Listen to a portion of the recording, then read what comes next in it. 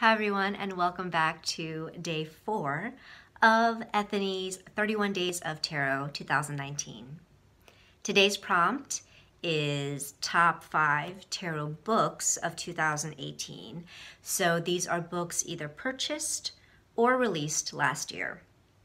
And I purchased only 3 tarot books.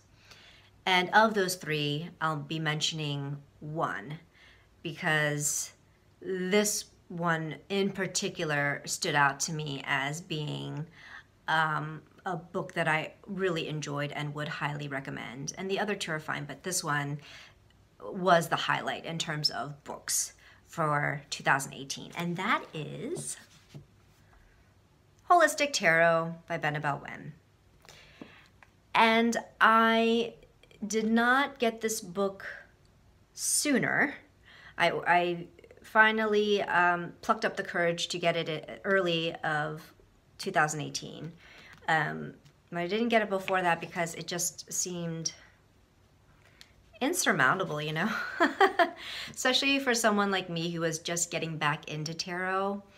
I was feeling like this was maybe just a little too much too soon.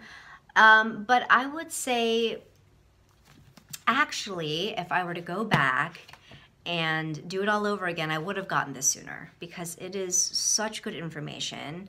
The language is accessible, which I think is a strong point for Benebell, that she is able to convey such a wealth of information in accessible language.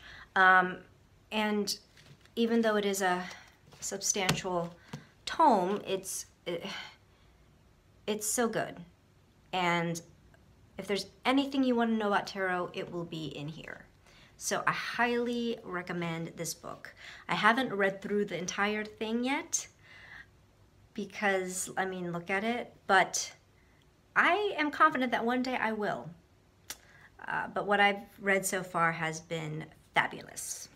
So highly recommend if you don't already have this book. And that's the end of this video. Thank you for watching, and I will see you for day 5.